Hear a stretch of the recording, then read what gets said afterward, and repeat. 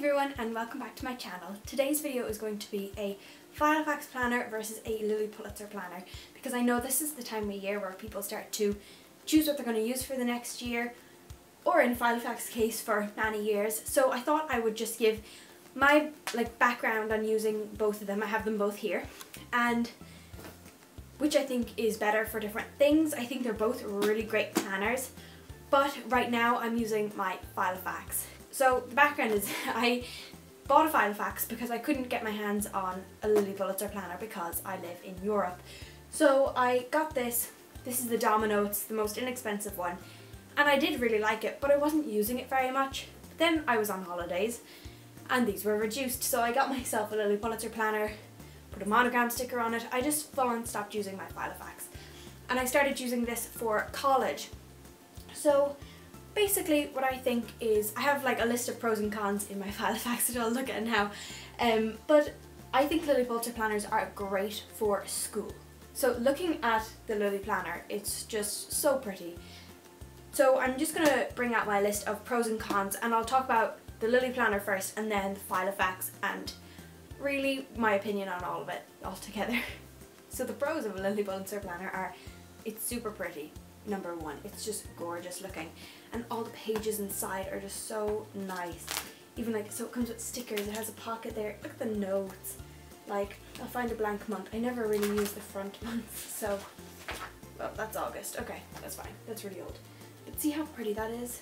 And then when you go to the actual months themselves, that's a page I didn't use. That's so nice. So it kind of comes prettified, which I think is really great for school because you don't really have time to be doing it if you're decorating it. I mean, if you're just writing your homework in it and stuff.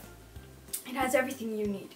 It has your little address book, it has a notes section, and it has, I love the little travel section, you know, like next adventure.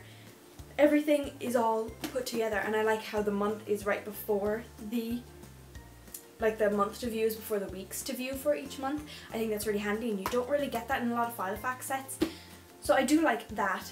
They're kind of collectible, which, you know, you get the different prints every year. I know a lot of people craft with the pages and things like that, so I think that's really cute, and it's quick.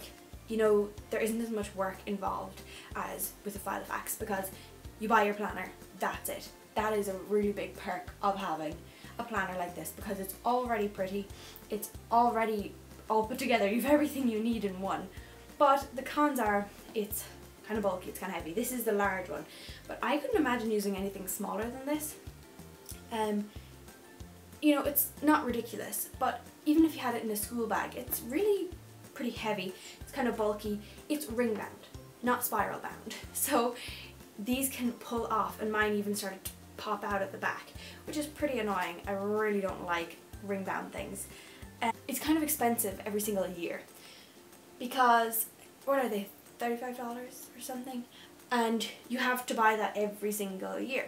Whereas with a Filofax, which I'll move on to now, it's you buy your one shell basically, and mine was only about €28 because I bought the Domino, and then I just buy pages every year and I can print those if I want to for free.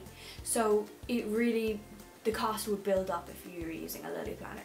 So now I will just show you my Filofax. As I said before, it's a Filofax Domino. It closes with an elastic like that, and basically the pros of a Filofax are that it's totally customizable. So you can choose the outer shell. You know, with a Lilly planner you've only got a few patterns to choose from every year, or prints, but then again they are Lilly prints, so you wouldn't really turn any of those down. But with the Filofax you can get something like this, or you can have a print, or when I say Filofax I mean just like a ring planner. Do you know what I mean? You can get them from Paper Chase, have really cute ones as well, and they would have fabric and prints and things like that. Or you could have a proper leather one with the clasp. That's really customizable, and then everything you put in it is put in there by choice. So you could put in just month to view if that's all you needed, or you can put in just week to view if you didn't want month to view. As much note paper as you want, an address book if you want. I don't have one, I don't need one. You know, you can print off your own inserts. I have an online order tracker and a workout planner, and then a different calendar for my work schedule. Everything I want is customized and it is put in here. And you can actually get so many free resources as well with the Filofax. That's what I think is fab, because if you follow me on Pinterest, my Pinterest is linked down below. You can just follow my planner fun board if that suits you better. But I like pin a lot of free printables because I use them and they're really handy. Like, let me just find this one. So this is just a 24/7 weekly planner. So you can use it for whatever you want. And I use it for when I work out, and I haven't been very good recently. But things like that, and I just put these little Kiki stickers, my work schedule thing. You know, things like that is just really nice to be able to customize and put in your own dashboards like that. And so I can put a monogram decal on the front of this, but I can also have a monogram dashboard on this, which I really like. And you know, so there are pros and cons. Let me just look at the cons, because I keep just talking really well about the Filofax. Okay, just more pros. There's more room for decorating, and I'm pretty crafty, so I like to decorate things. Like, it's different every single week. I like that. You know, just taking that time just to relax and just put some washi tape down and some stickers. You know, that kind of suits me. I like that. And then I also have the possibility of printable inserts, which is just a huge pro for me. Cons are that it is more time consuming. As I said before, this is quick. You just buy it, it's good to go, you're done for the year. No decorating really necessary. Well, it's never necessary. You don't have to decorate, it's already like pre-decorated. And there's just a lot more effort required in the setup of a Filofax, because you have to reorganize them the way you want, and you might change it around, things like that. And it is expensive once off. So if you're buying like one of the original Filofaxes, I think they're like, what are they? They're like €90 or like €100. And I wanted to try a Filofax, but I did not want to pay that much. So that's why I got the Domino.